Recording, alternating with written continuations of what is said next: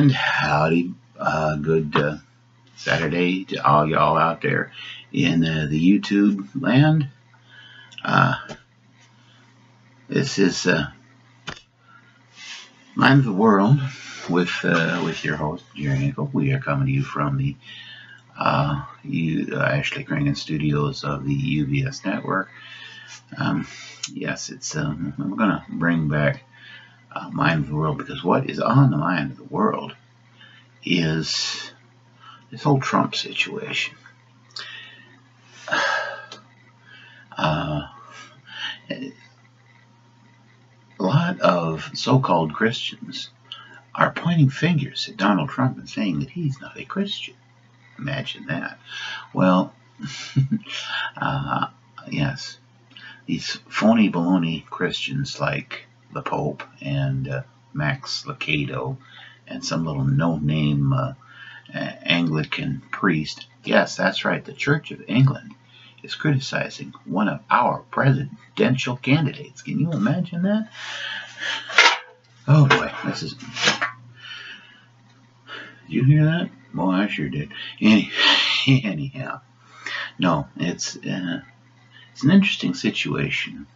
But I'm reminded of one of my childhood heroes, Betty Eckstein, who was she was an advisor to the Western Wranglers 4-H Club, of which I was a member. She used to say that when you point a finger, you're pointing 3 back at yourself. And boy, look at that. You are pointing 3 back at yourself. And when Max Lucado, the Pope, and pretty much anyone else who has anything rotten to say about Mr. Trump is criticizing his Christianity, yes, indeed, they are, as Mike Brady would say, they're not only telling on Mr. Trump, they're telling on themselves, and they're telling themselves that they are a judgmental asshole, is what they're. Lemon juice. Do not forget lemon juice after this episode. Okay. This slipped right on. Anyhow. No, it's true. We have a problem. And you know, the thing about Trump is that he is making a lot of people taking a look inside themselves and inside a lot of other people, and they're not liking what they're seeing. And the thing of it is, the Donald is telling us a lot about this country that we might not want to hear, but we best listen. Oh, there's things that he is saying that there's a lot of people thinking but are too afraid to articulate. And that's the problem. We have to get these issues out in the open where we can deal with them and move on somehow. And it's not just a Republican. Believe me, there's Democrats that feel this way too. I know some of them. I know who you are too. Don't you? Don't. I'm going to have to point like this now. I'm going to think about Betty all the time now. Says I can't point like this. Okay, here is the deal. How do we handle the Trump situation? I've come across another interesting quote from Martin Luther King Jr. Darkness cannot overcome darkness. Only light can do that. Hate cannot overcome hate. Only love can do that. So the real answer, the only way to handle Donald Trump and his followers properly is love and light. No one. Have you loved your Trump lately? Well, no, you haven't. And to be honest, neither have I, but we've got to start. Now, does this mean we have to vote for Donald when our if we are Republican? No, that does not. That's by no means Not at all.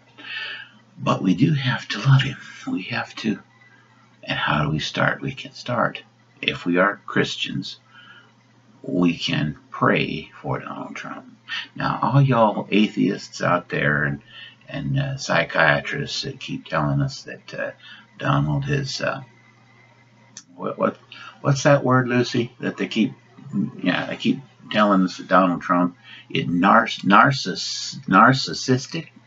Yeah, these Satan-worshipping psychiatrists and psychologists tell us that Donald Trump is a textbook narcissist. Yeah, narcissist. And so, yeah, apparently that means he's full of himself. He's full of something, all right. Oh, I'm just bad today. Okay. Well, so, yes, all of us who claim to have Christ in our hearts, if we do, we got to pray for Trump. We got to pray for his followers. We got to show them love, and then leave the rest up to God.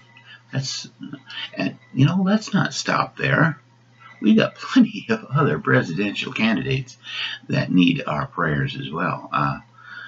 For me personally, I'm gonna have to pray for Hillary, because right now, if Hillary gets to be president, I'm gonna move to Brazil. See everybody else moving to Canada. Canada. If Trump gets elected, I don't want to move to Canada. Not if all them liberals gonna be up there. I'm going to Brazil, where they got them the cute ladies in the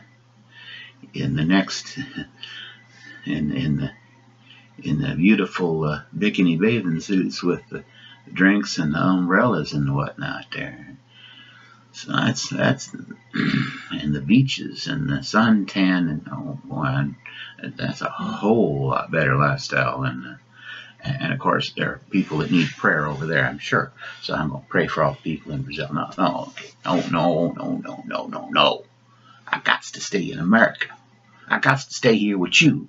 So we got to fix what's going on in this country. We can't take our problems to Brazil or Canada. We got to stay right here and deal with this stuff. We got to pray for Hillary. We got to pray for Trump and Hillary and Trump. We got to pray for that Rubio fella and the Canadian. What's that Canadian? Cruz. That's not a Canadian. You sure about that, Lucy? That Canadian dude's name is Cruz? Right. If Lucy says it, it's got to be true. That Cruz and that Governor Kasich. Carson dropped out of the race, but so he don't need our prayers. He's seen the light. He said, I ain't going to mess with this. Yeah, earlier this week, Dr. Carson said that he was hoping the American voters would wake up. Well, the American voters are hoping that he woke up. That he's gone. He's going back to his doctor's office. And I'm sure his patients have been waiting for him to do whatever it is that he does. And so that, well, long and the short of it is prayer. We need to pray for all of our presidential candidates. And as long as we're praying, let's extend it to the guy in there now.